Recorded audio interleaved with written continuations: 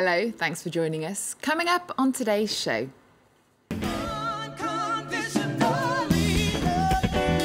She started out in the US Air Force, but seduced by her mother's music from an early age, she soon found herself performing in musicals on the Broadway stage. After travelling the world, she now lives here in France, where she's pursuing her own singing career. She's just released her second solo album, My World. Nina Simone is today's guest.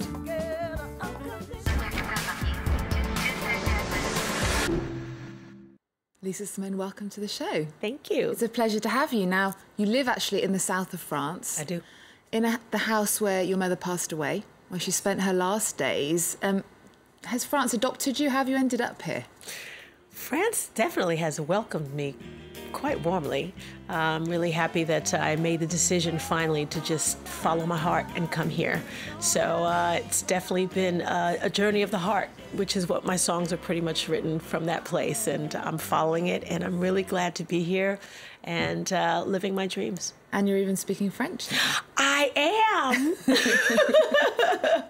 Because you started your sort of professional life in the US Air Force. I did. Tell us a bit about that journey from that to this. It wasn't my plan. My college plans kind of went in the toilet when the adults in my life got involved, and I wasn't patient. Youth and patience don't usually go hand in hand. So I decided to take the next best thing that presented itself, and clearly that was the United States Air Force. And I wound up staying in for almost 11 years. But it was while I was in the Air Force that I was reunited with who I truly am, and which is singing. And so I attribute that journey to bringing me back to pretty much where I started. And you began actually singing your mum's songs, but now you're writing your own material. This is your second album with your own material on. Yes. How did you go from that to this as well? Well, I actually really began singing in church when I was 16 years old. It was always been a part of who I am, but the adults in my life said, you're not going to live that kind of life, so I didn't argue. So it's interesting that it came back when it did, and to be doing what I'm doing now, carrying on the legacy from a place of joy and peace. So your mum didn't want you to sing? No, not really. She was afraid for me. She didn't want me to have a lot of the same experiences that she had had that left her feeling very angry and wishing she'd done something else. Okay, but you're finding it a whole different experience. Well, see, my mother didn't choose to go into the industry. My mother didn't choose to become an artist. I made the choice, and I made the choice when I was already an adult. Therefore, my relationship to it is entirely different. Okay, well, let's have a listen to a taster from the album, Okay. My World. Unconditionally, we got to come together. Unconditionally, learn to love. Unconditionally, each other. It's alright, it's this. Oh, hold it right there while I hit it. Not only get it been working, but I still got so tired. There we go. That was Work Song, and the beginning song was Unconditionally. Yes. Written by your daughter? No, Or no, that inspired was by your daughter? inspired. The first line says, when I had my little girl, it changed my life overnight, literally. She taught me how to love without conditions. And lots of songs on the album are inspired by you, really writing from the heart. Tell us about your inspirations. Life, it's an inexhaustible wellspring of inspiration. As human beings, we all have so many things in common. And I just want to write about those things and share my experiences so that we can all remember that we're all in this world together. And do you still feel like the daughter of Nina Simone, or do you now feel, or maybe you always felt like your own person and separate from that label of being the daughter of? You got it. I've always been independent. When I look in the mirror, it's me that I see. I'll always be the daughter of my mother, just like you'll always be the daughter of yours. We are the product of our ancestors, but that doesn't mean that we don't have something to add to something that they've already brought to our family legacy. And that's what I'm doing now, and I'm enjoying it. And what about your daughter? I mean, does she sing?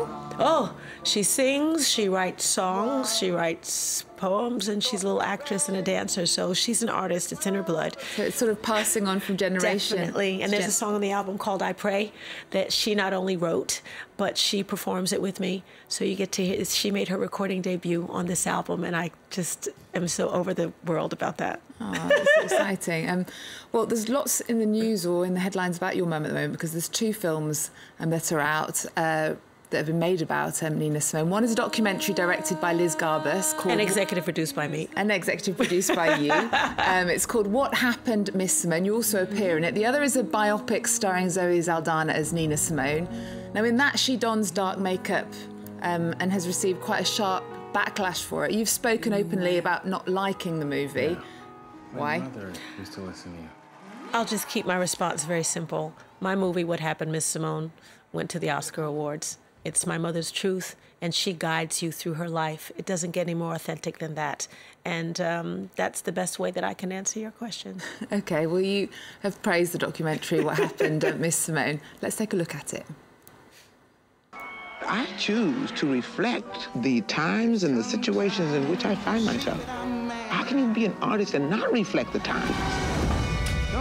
People think that when she went out on stage, she became Nina Simone. My mother was Nina Simone 24/7. And that's where it became a problem. Everything fell apart. Now, you've spoken, like in that clip there, we hear about the difficult relationship you've had with your mum, that she was the same on stage as she was off stage. Mm-hmm. Do you feel that through the film, through working on the film, I mean, it took years to make, and through writing music, you've kind of dealt with some of those feelings? I mean, how do you remember and feel about your mum now, and how do you remember Nina Simone? The first thing I want to say is my husband and I took 10 years to find the right team. We were the force behind making What Happened, Miss Simone. I have to make that very, very clear. And as far as my relationship with my mother, no one gets along with their parents all the time. And when we become parents, then oftentimes we realize the subtleties that are involved with being the person to guide and create someone to become a good citizen in this world. My mother loved from a tragic place because of her life was very tormented. And it doesn't mean she didn't love me. It just meant that's the only way she knew how to love me. It was up to me to find my path and to realize that I was loved. And God knows I love my mother deeply. And the fact that my promise to her on her deathbed that I would make sure she was not forgotten has been fulfilled in the form of What Happened, Miss Simone.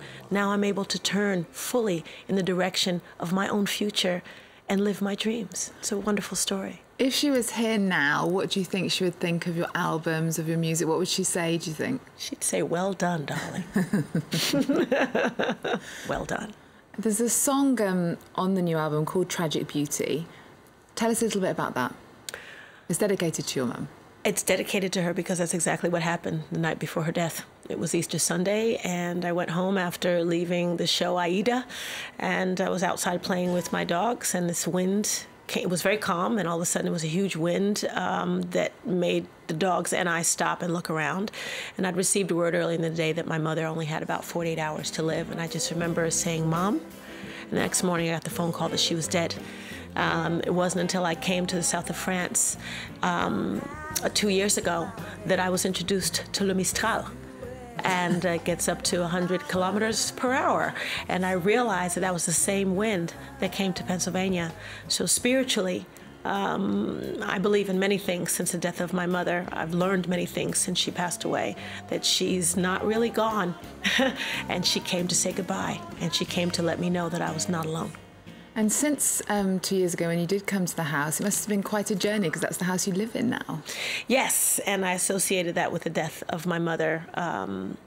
And so I've done a lot of meditation, a lot of inner work to create a new relationship with that house that is not associated with pain and heartbreak. And as I say in the song, This Place, which was inspired by my relationship to the house, it's not just the house, it's my heart. And it's about going from heartbreak to resurrection and coming full circle and healing and being able to shine from a place of joy, from a place that originally represented pain. It's impressive stuff. Now, you're actually performing in Paris's Olympia Hall on the 14th of April. It's an iconic place. I mean, if people don't know, everyone's performed there. Your mum performed there several times. The Beatles, Miles Davis, Ray Charles, Madonna. Did you go and see your mum there? I did.